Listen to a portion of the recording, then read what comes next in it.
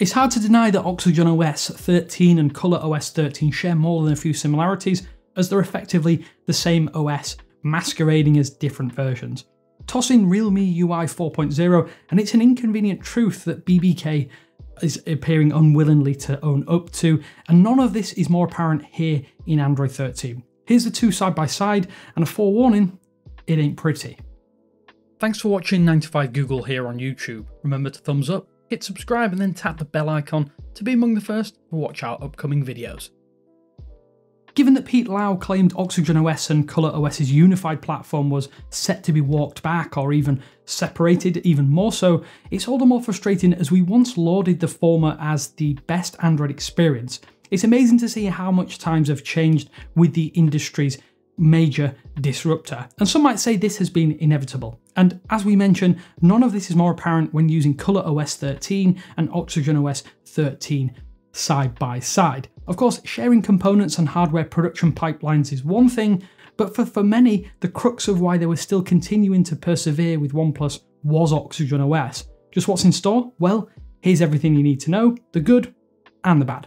Last year, we saw the first steps of the merger between ColorOS and OxygenOS with that Android 12 update, which many of you commented on, as you can see on screen right now, in droves last year. OnePlus fans are some of the most passionate on Android, and it's all understandable. Sadly though, the merger, or at least copying style, is even more pronounced this time around, to the point that it's actively hard to tell the two skins apart. So let's head over to the desk, and we'll get right into just how closely these are aligned. So right away, there are big changes to the pull-down notification center in OxygenOS and ColorOS 13. It's eerily reminiscent of the Android 11 Developer 1 preview, whereby media controls were tested or tucked inside that quick settings panel, alongside all of those common toggles that you'll access on a day-by-day basis. You can certainly see as well some iOS influences, but the addition of the Android 12 Wi-Fi and Bluetooth pill-style toggles are also another important alteration. And it is hard to argue that this does limit or limit utility at the expense of some identity. With many Chinese OEMs doing similar things, it's a tad disappointing to see the simple quick settings panel and notification center removed in favour of this iOS Lite combination. A number of changes have been made to the settings menu and a number of associated submenus, so that OxygenOS 13 is even more like ColorOS 13. You can see this instantly from the injection of colour to the settings sectional icons if you don't choose the wallpaper-based theming. There are other changes such as to the About phone screen, which is now identical on both devices, including the share button to send or post your device specifications to apps and other services as a screenshot. If you're also in any doubt about whether the changes are fully merged across, even the system UI icon within the processors and battery section now has the same ColorOS theme on OxygenOS and ColorOS, which, as we all know, is based upon Oppo's system icon design. You may remember that for years we all hoped that OnePlus would add always-on display support, and it was finally introduced back with OxygenOS 11 and that Android 11 update. Since then, the feature has evolved, and to be fair to OnePlus, the implementation has been overall pretty darn solid. A case in point though is the brand new Spotify widget for the always-on display. This is pushed almost like a banner ad within the shelf section, more on that in just a moment, which some might find a little bit intrusive. However, if you do use the music streaming service, you can enable a new widget that will appear when the always on display function is active. It's a neat integration, but it is artificially limited. We'd love to see it come to more streaming and media services, or just have a generic option available, a bit like the media resumption controls already built into Android. And because so much of the software is now bleeding here into ColorOS, the one-time exclusive Canvas AOD functions are now available on Oppo phones across the board. Even the exclusive Parsons School of Design Insight feature with that, which shows you how many times you've unlocked your phone and has a large indicator or a line indicator to show that, is part and parcel of ColorOS here on the Find X5 Pro.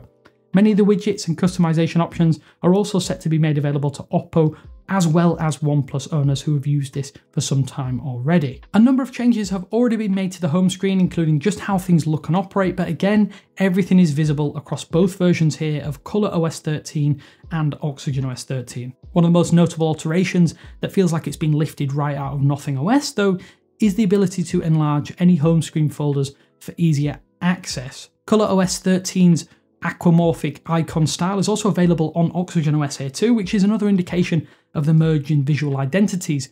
Google's themed icons have made the jump over to both versions of the software for the very first time.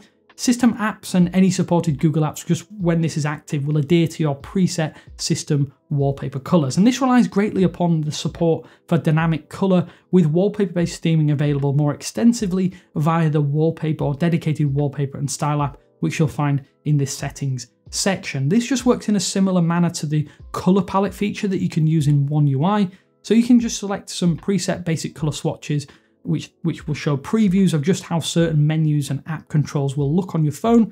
It's nothing new, it's just tuned here again in Android 13. And even the new wallpaper selection in OxygenOS 13 and ColorOS 13 have some eerie similarities. The stock selection feels like a copycat without the effort being made to truly try and hide it.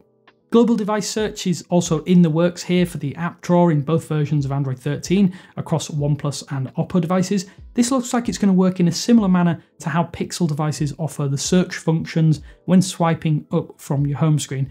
It's not fully functional, or it doesn't appear to be at this stage, but this is actually a good move regardless of which side of the fence you happen to sit on. The One Push Shelf function has now fully jumped over to ColorOS for the first time here in Android 13, and this is one of the few features alongside the Zen mode and work-life balance that has actually survived the UI overhaul and not been completely removed.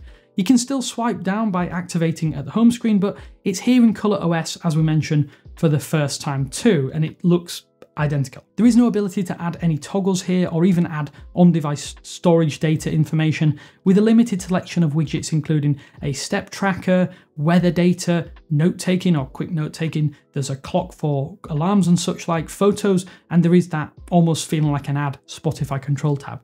Sadly, it looks like the ability to choose a right corner swipe gesture to access this quick panel has been fully removed from OxygenOS, and you can only toggle this on both phones or both versions of Android 13 with a swipe down on your home screen in ColorOS 13 and Android 13 on OxygenOS devices too. It's definitely worth noting that OnePlus and Oppo are among the best on Android when it comes to haptic feedback. The O-haptic feature has been available for a little while on OxygenOS, with OxygenOS 12.1 and ColorOS 12.1 back when the Find X5 Pro launched. With Android 13 though, it's likely coming to even more OnePlus and Oppo phones. Basically, this lets you tune the haptic intensity or how vibrations feel when it is active. That said, it's a strange consideration using the O branding across both devices, but maybe this will change over time. For years, OnePlus and Oppo have remained adamant that Warp Charge and SuperVOOC charging utilised different technology despite evidence to the contrary. Now, even the charging animation is identical across OxygenOS and ColorOS. It's pretty nice, in all honesty, but the SuperVOOC branding is now even less prominent after bleeding here into OnePlus devices over the past 18 months. We gotta note that there is a lot of things that have been removed here as well in OxygenOS primarily, and you could very easily argue that what the OnePlus identity is slowly being airbrushed or erased out of existence, and there are a few key areas where that is evident here in the Android 13 beta. Of course, changes could simply be due to the fact that ColorOS and OxygenOS 13 are still in this early preview phase, but we're not quite as convinced given the bulk of changes over the past couple of years. Even so, these are a few key areas that you'll notice the watering down of the OxygenOS branding. For starters, the useful shelf feature that we mentioned just shortly ago has evolved over time to include many new tweaks and functions. But you'll spot right away that the iconic Never Settle tagline and branding has just been wiped from the pull-down section. ColorOS 13 has added the shelf feature, and to add yet more confusion to that, it looks like it will function in the exact same way here too. Another removal in the OxygenOS 13 beta is the popular calculator Easter egg. For those of you out there that are unaware what I'm talking about, what you can do is you can launch the stock OnePlus calculator app on OnePlus devices and enter OnePlus, then tap equals, and this will reveal an animated Never Settle logo in the output box. Attempting to do this in the latest version of OxygenOS or the Android 13 beta of it does absolutely nothing. Another area where this is also prominent is in the settings menu. There's now no more room for the traditional OxygenOS logo that has been used for a number of years. You usually find this by heading to settings, about phone, and then software version. And while Oppo's ColorOS logo is emblazoned within the same page on the Find X5 Pro, it's curiously missing on the OnePlus 10 Pro. This could be a simple oversight within the Android 13 preview, but given that the animated OxygenOS logo does remain in place upon device startup means that we're hoping this will return here too. That said, it's still quite confusing that there is a lot of OxygenOS's prior work is slowly being eradicated across the board. That's just a few of the most notable changes here in OxygenOS 13 and ColorOS 13,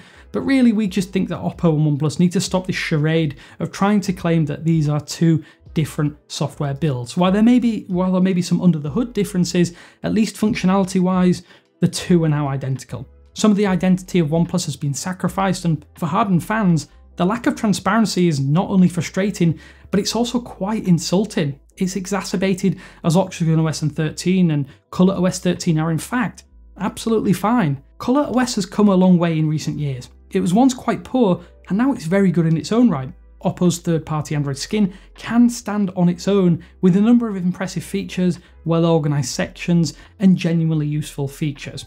A bigger problem for OxygenOS is that the OnePlus devices of old could almost be sold off the back of light, clean versions of Android that offered a genuine alternative to the Google Pixel series. Things have seriously deteriorated over the past few years, and any individuality has been practically ripped from the brand. Fans out there will be disappointed, and we're saddened by this too.